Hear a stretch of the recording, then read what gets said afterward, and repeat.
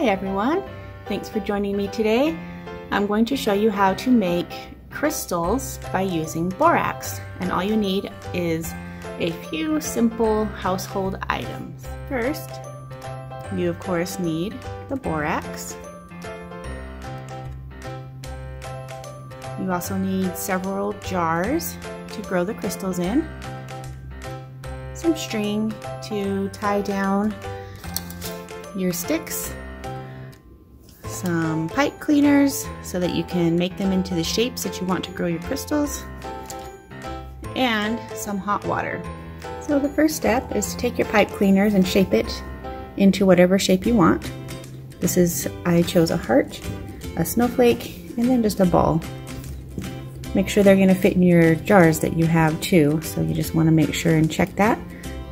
You don't want anything to be able to touch the sides or the bottom because that just affects the crystal growth. Next, you want to take your craft sticks. You can use craft sticks or pencils, pens, whatever you have around the house. What you're going to do is it's going to rest on top of the jar with a string hanging down with your shape hanging from it inside the borax solution.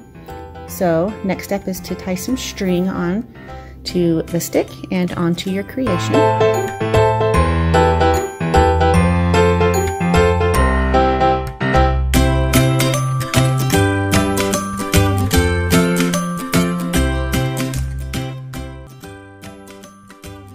So boiling water is what works best. It just helps the borax dissolve really well. So make sure you get some help with this. You can have an adult pour the water for you.